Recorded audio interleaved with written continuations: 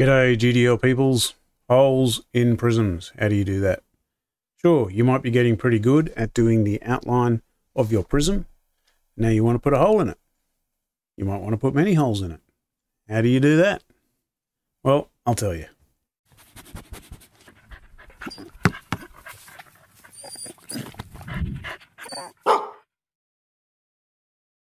So we need to open our help under help documentation GDL reference guide. That opens the PDF version, and the online version can be found at gdl.graphisoft.com and click on reference guide. A handy toolbar to have open is your edit GDL library parts toolbar. It's not required, but some of you might find it useful. And we'll start a new object under file, libraries and objects, new object, or it's this button here on your toolbar. I'll restore down using this button here. On a Mac, it is right click on the tab and choose undock. And for this exercise, I'll just leave the subtype as a model element and I'll leave these blank. But if you're doing a proper object, of course you fill these out. I'll open my 2D and my 3D window, and I'll just copy in some starter code that for me just helps get the ball rolling. Uncomment this project to command so that we know what we're doing in 3D. Okay, holes in prisms. The help or the reference guide, it's not really a help, it's more of a reference guide, doesn't have a lot to say about this. If we have a look at our status codes, this is pretty much what it has to say. SI equals -1 is used to define holes directly into the prism. It's got some other stuff there. You really got to know what you're doing in order to understand how that works. They do have an example under basic shapes and prism. So we can see that they've got end of contour, end of first hole, end of second hole, end of third hole. So you can kind of piece it together, I guess, but let's explore this and work it out. The trick to defining holes in your prism is to use a status code of -1, which means that we can't use the prism command because it doesn't have status codes. So we use the prism underscore, and any other sort of prism statement will make use of this -1 to define holes. So let's have a look. We will go prism underscore. Well, first of all, we'll define just our basic prism. So it'll be ZZY, ZX. For contours, we'll start at 0, 0. The status code of 15 will show all three edges in the face. Then in X, we'll go A, Y will be 0, 15. Then A, B, 15. Then 0, B, 15. Oh, no comma at the end. Let's have a look at our 3D view. There's our prism.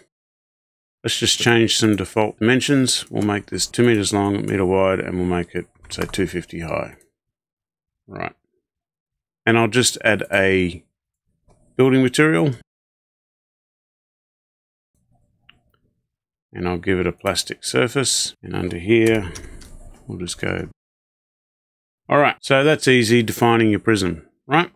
To put our hole in it, the trick is, as I said, a -1 status code, but you need to duplicate the first coordinate line of your prism. So in this case, it's 0, 0, 15, and we have our status code of -1. So because that is the same as that, that will close off our contour. Now we can define our hole. Let's have a margin around the edge of, say, 100. So I'll just put in a variable here.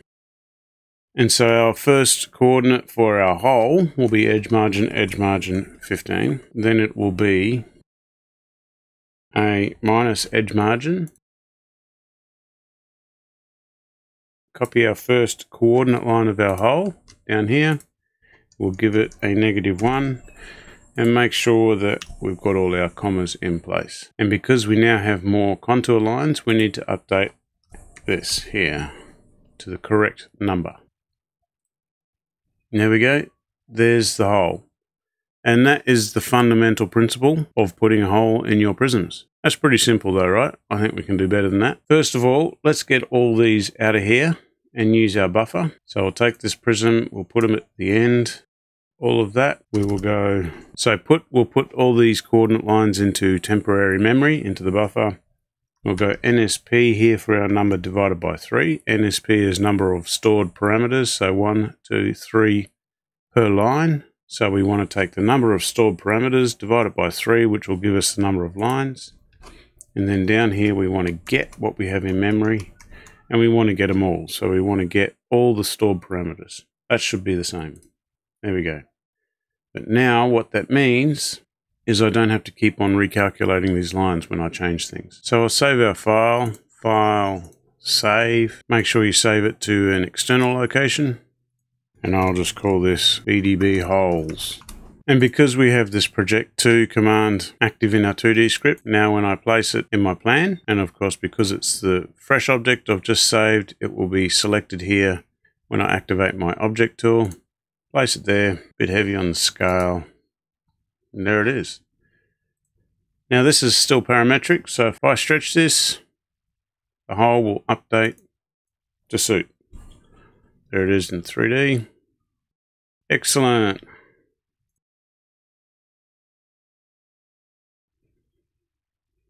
Okay, let's now put in another hole. Let's do that. So this will now be, instead of A minus edge margin, let's have a look here so we can see what we're doing. I'll just reset this to default. Instead of A minus edge margin, it will be A divided by 2 minus edge margin divided by 2 in the X.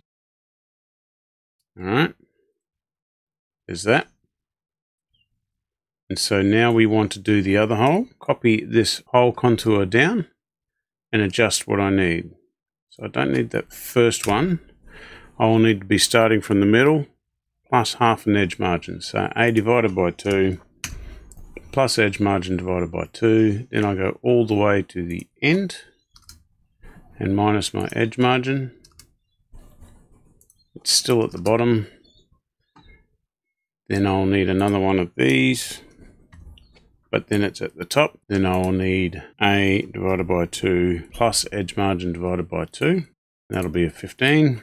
And then we copy the first contour and make it a -1. And I need a comma here. So I've got one of my contours wrong. You probably spotted it way before I did. I'm missing this one here. There we go. So I'll save that. There it is. Parametric. So the sizes of these holes update to suit. Well, that's pretty good, but now we've hard-coded coordinates in and it's just 2 holes. What if we want more? What if we want flexibility? Well, we can do that, can't we? If you don't know me, I'm Bruce, and I like to teach people how to make full use of this great BIM platform. I believe a rising tide raises all ships, and if you can create powerful, useful, efficient objects to streamline your modelling and documentation workflows, then the whole industry benefits. So if you think I'm worth your repeated attention, then at the end of this video, click that subscribe button.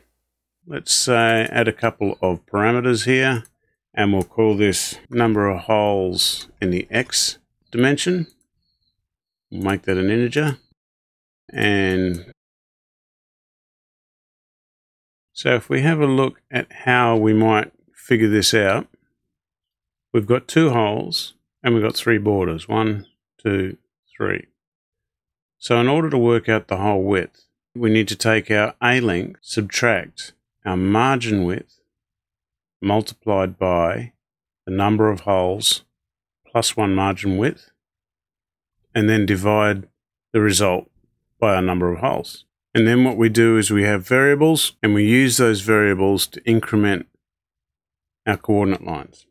Let me show you what I mean by that. That's all a bit confusing, I think.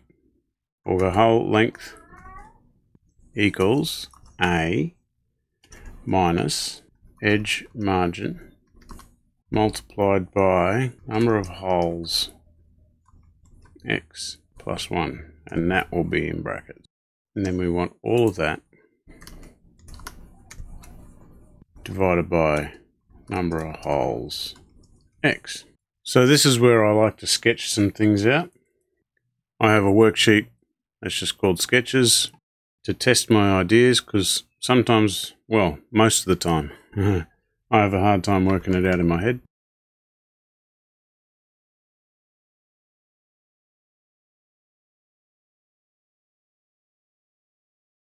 So if I do A, 2000, minus, so I've got 3 margins there, minus 300, which is the number of holes plus another one, equals 1700, divided by number of holes, it's 850 hole width.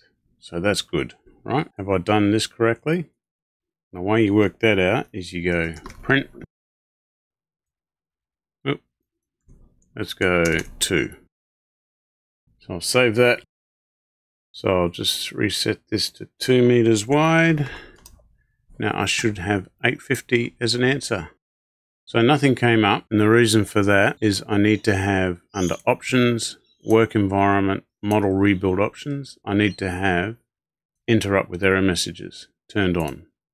Now when I open this, I get my print statement on the screen, my dialog here, and it tells me that my hole is 850, so my calculation is correct.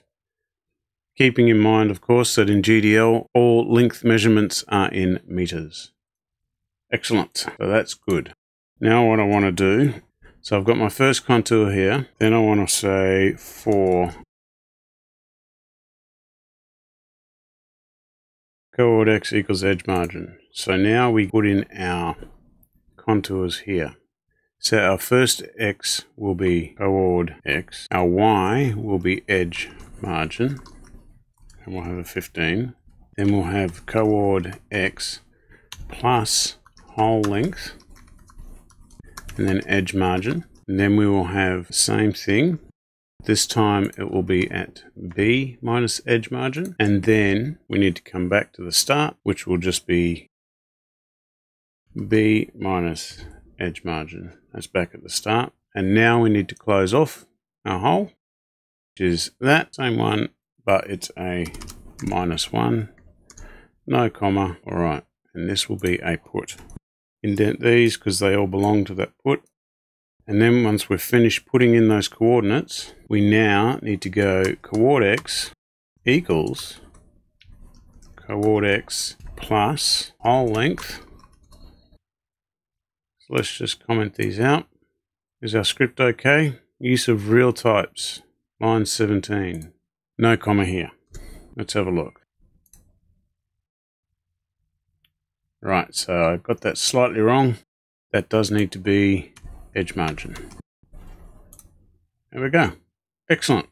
So now if I change this to 3, there we go, 3 holes. Change this to 4, 4 holes. Excellent, and it's parametric. Great. So of course we can do that in the Y direction as well, and you need to make sure that you have some parameter limitations in place. Under our parameter script, I'll copy in some starter code again, and under values, I'll go values range has got to be greater than 0. There we go. I could also just put in the actual values that I want. So let's say I'll only allow 5 holes or 6 holes. So there we go. I can choose my number of holes there. Let's put in an edge margin. So now we can say edge margin equals 100 there. That's good. If I change that to 50, that's good. If I change it to, that's going to break. See, that doesn't work. So we're going to have to put in some limitations on that. So we'll say values, the range has got to be greater than 0. That's the lower limit. It's got to be greater than 0, and it's got to be smaller than A divided by number of holes X plus 1. 490. Yeah, there we go. So that works. So that works for that. But what if my shape's the other way? What if it's narrow and tall instead of wide and skinny? Then you need to bring in a minimum. So here we go minimum of A or B, and we need to introduce values here for our holes Y. Need one more in here. Did I get that right? Could have. Yep, that's looking good. 1000. Good. Excellent. So now let's do the same for the Y axis. So we need to now add a nested loop. So we've got our first loop, which will take us across the X holes in our width. So what we want to do is we want to go to the first column of holes and then loop down. So this will be a nested loop. So for J, we indent these so we know they belong to this loop. So what will happen is we'll come to our first position, number of holes X. Oh, I need a chord here.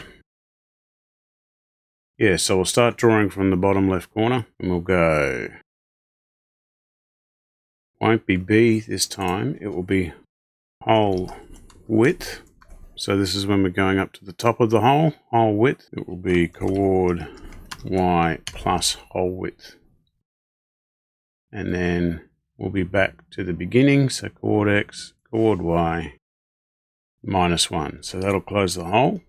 We want this addition of our coordinate on the X direction. We want that to be in our I loop. So we'll take that out of there, put it in there. And what we want to do now is we want to add to our coordinate Y to jump up 1. So we'll go chord Y equals. Will that work? I don't know. So we've got one hole. That doesn't work. I know why it doesn't work. Once we've finished our Y loop, we need to reset our chord Y back to the bottom. There we go. So now if I make this 2, there we go. If I make this 3, there we go. Excellent. So what we do is we have these 2 variables that change depending on where our hole position is, in the X or in the Y. We've calculated how long and how wide our holes are. And then what we do is we loop through the X's, and for each X, we loop through the Y's. So we go to the first hole in the X direction. Let's have a look in plan. So if I have a look at my 2D view. So these are our X, X1, X2, X3. These are our Y, Y1, Y2, Y3. With our loop, for I equals 1 to number of holes in the X, and so it will drop into this one, it'll be 1. It'll drop into this, and then it'll go into J, which is 1 to number of holes Y, which in this case is 3. Well, let's just make it 4 so they're different. And so what we'll do is we've got our first loop here, and it'll go I equals 1, J equals 1. I equals 1, J equals 2. I equals 1, J equals 3, and so on. And then we reset down to here with our Y coordinate, and we drop over to the next one. So X equals 2. And once we've dropped out of our J loop, we get our coordinate X, which to start with was edge margin. Then we add the hole length plus the margin. So now our chord X equals this point here. And so we can add our new coordinates for this hole. When we go to Y equals 2, we take our Y coordinate, because it's inside the J loop, the nested loop, not the outer loop. And once we've added our coordinates, we add to our variable the hole width plus the margin. And we repeat the process. And so we're adding all of these coordinates to the buffer.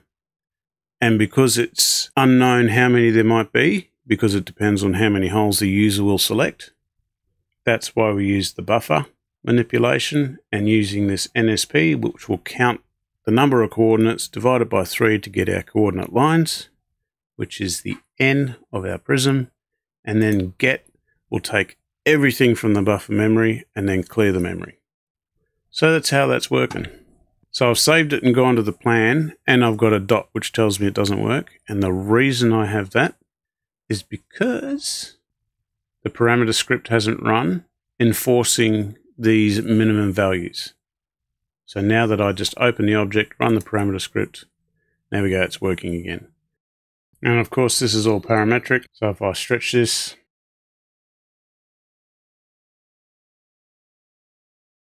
So you can get quite sophisticated with this. I mean, this is, in my opinion, this is already sophisticated, but you can start to round the corners or have different shapes for these holes.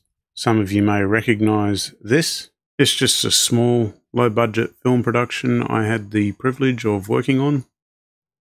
But these grates down in the corner here, they are all the same object.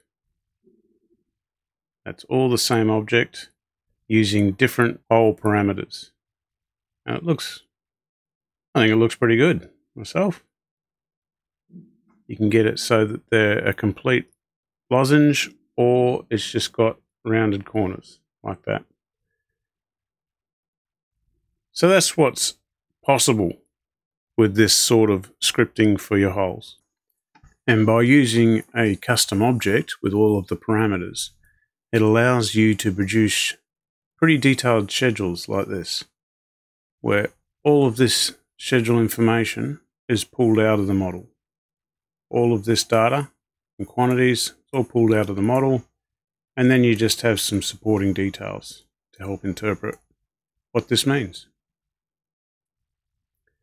So to reiterate, the key is repeating your first coordinate line at the end with a -1 to close off your contour and to close off each hole. Well, I could keep going, but I'll leave it there. You can now go script some holy objects. Good on you for taking the time to develop your skills. We, as architects and draftspeople, we're visual people. We think by drawing. We're not abstract, logic-driven programming people, so learning this stuff can be quite difficult. So well done. Keep it up. If you think this video brought you value, give it a thumbs up. Also, if you have any topics you'd like me to cover in the future, leave a comment down below. Go script some objects. I'll see you later.